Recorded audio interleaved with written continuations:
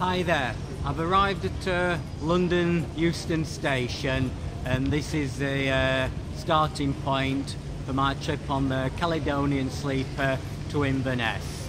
It's around 7 o'clock now.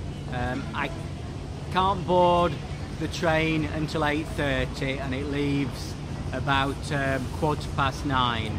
So I've got an hour and a half to kill. So I thought I'd go and find somewhere to eat. There's a lot of places to eat around here, so I'm going to have a look around, get something to eat and drink, and then go and look for the train in readiness for boarding. So I'll speak to you in a bit.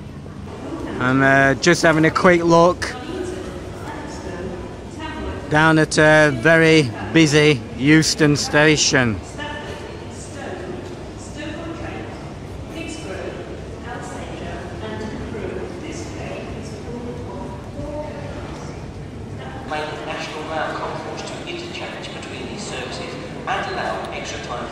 That's my train to Inverness, platform 1. Right, this is the train that's going to take us, well, up to Edinburgh, and then I know we change trains as it splits, and I'll head off up to Inverness then. But I'm just walking down the platform now to go and find my carriage and my berth.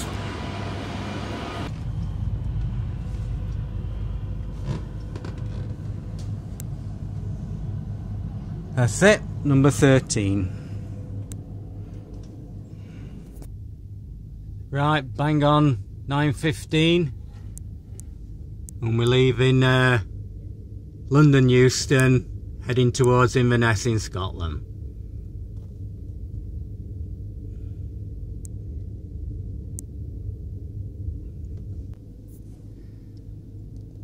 Just looking at the other things we've got in the cabin. There's a window screen, so that just comes down, clips on the bottom. That's straightforward. If we lift that cover up, you've got a sink. Assume it's hot and cold water. Press and release for water, not for drinking. So you're alright to have a wash and that. Looking up here, a couple of bottles of water. I need to bottle all that water. Your alarm and emergency exit. That looks useful. That's a USB charger, so I should be able to charge my phone with that.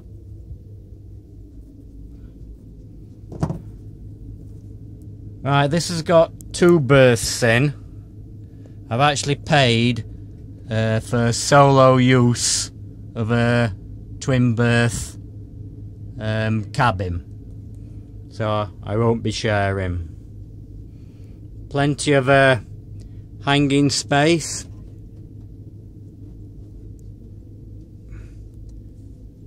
Go with this side. There's the main light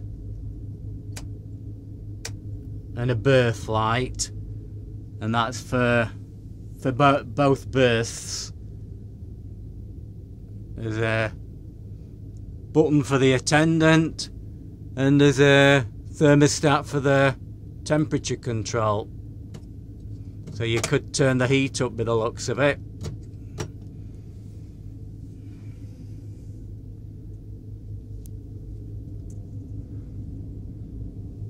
Looks like we can dim the lights, and there's also a night light. Oh, that's a little night light up there. So you can switch all the main lights off and just have a night light, which gives you just enough to see around. That's useful. I'll just put the main light back on. The berths are made up, we've got 2 pillars, a duvet, and on the lower berth, which I'm going to sleep in, There's a little table at the bottom end, and then there's a ladder which will allow you to get up onto the upper berth, which is exactly the same as the lower one. So the cabin is quite small, but it's quite adequate for two people, as long as you know each other. I don't think I'd like to share this with somebody I don't know. Right, just talking to the lady attendant. This catch at the bottom of the door, once you've released it and let the door swing to, you can't reset it, so your door swings to. I think it's just there to hold the door open while it's in the station. As we come up, we've got the door handle and there's a lock, so you can swing that up and that locks your door. Now, this is what the lady told me. If you've got this door open and you want to go to the lounge bar, if you put the lock down, pull the door to as you leave, you can't get back in, it's locked. The only way you can get back in, you've got to go and find the attendant and she or he will let you back in. Seems okay. The other way of doing it is not to lock your door. So if you have that in the up position and you haven't locked the door and you let it swing to, the door will, you'll be able to open the door from the outside, so will anybody else. But I suppose if you take your valuables with you, you'll be okay. That's what I intend doing. I'll take all my valuables with me and leave the door unlocked, so I don't have to go looking for an attendant to let me back in. Just looking at this little pack they give you, Sweet Dreams on the Caledonian sleeper. What you actually get is a bar of soap, some earplugs, that's perhaps if you're sharing, and a blindfold. So you have got some soap, you've got water, and also there is a towel, so you can have a wash. I've also brought toothbrush, toothpaste, so you don't get those, so obviously you do need to bring your toothbrush and your toothpaste. Can't think, yeah, and that should do, yeah. Right, I'm just wandering through the carriages now. At the end of each sleeper carriage is a pair of toilets, ladies and gents.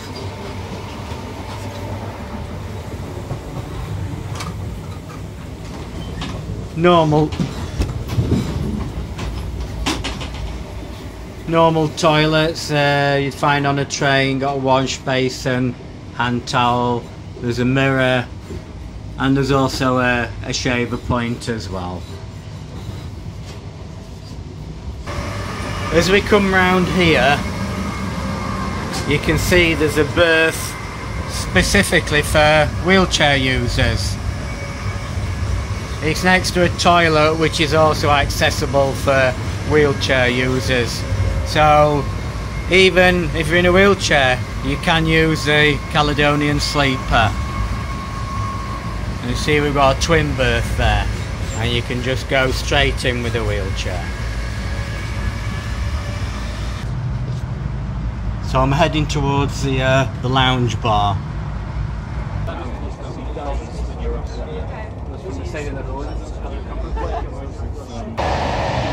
The next carriage I'm going to look at is where the seated accommodation is.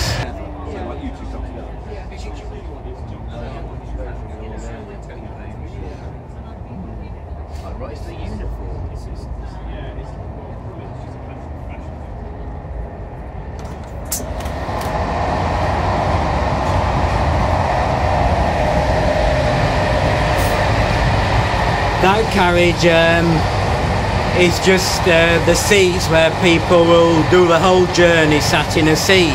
If you're on a budget, it's possibly the way to go. You can travel all the way to Inverness, sit in the seat and hopefully get a bit of sleep.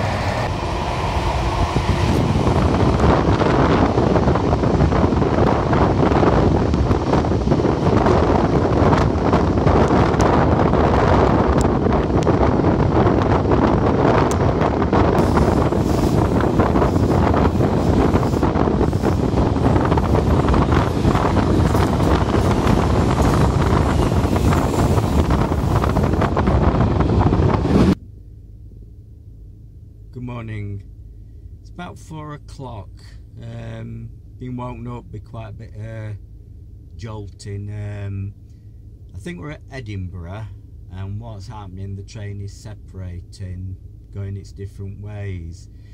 If you think we started off with 16 carriages at Euston, London, at Edinburgh, or near Edinburgh Waverley, he splits up where 4 carriages go to Fort William, 4 carriages to Aberdeen, and 8 carriages, which I'm one of,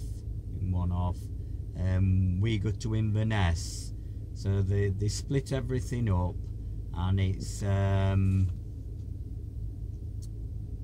class 67 diesel. They've got 3 of those, and they pull the separate train. They pull the separate carriages to those locations. So that I think's what's woke me up. So it's 4 o'clock. I think we're in Inverness another 4.5-ish hours, something like that. But I've got a breakfast coming at 7 o'clock, so I'll talk to you then. Okay, see you later on.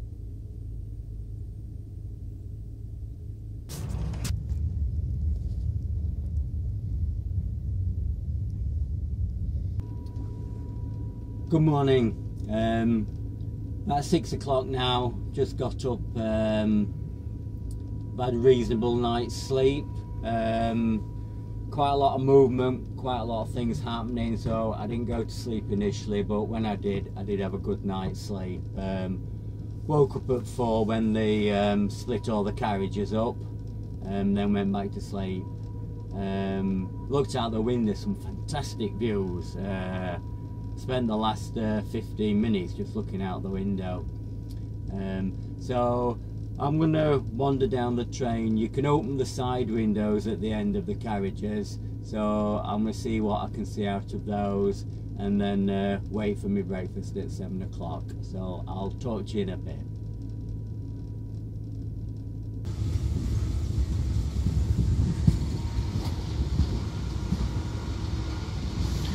Right, that's leaving Pitlochry station about 6:45 on the way up to Inverness.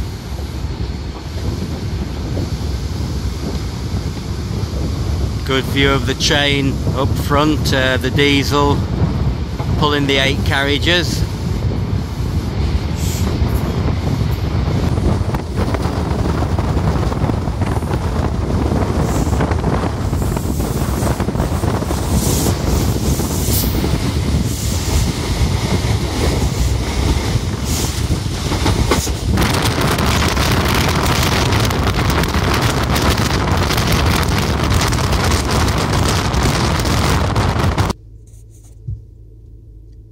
Right, that's my breakfast arrived. It's not as big as I thought it might be, but it still looks very nice. So I'm going to sit and enjoy this, and that should set me up for the rest of the day.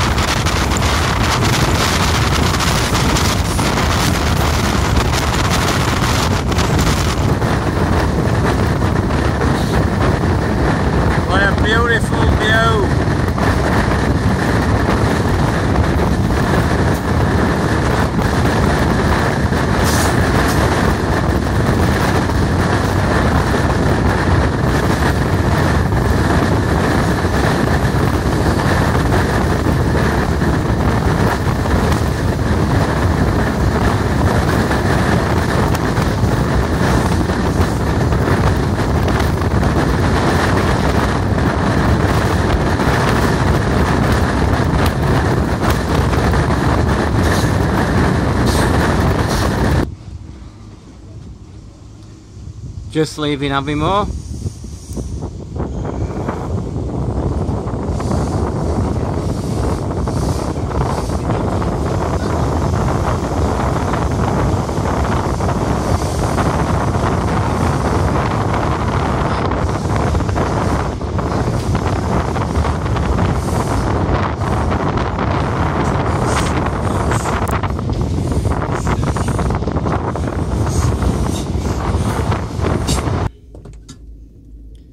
Nice view from my window.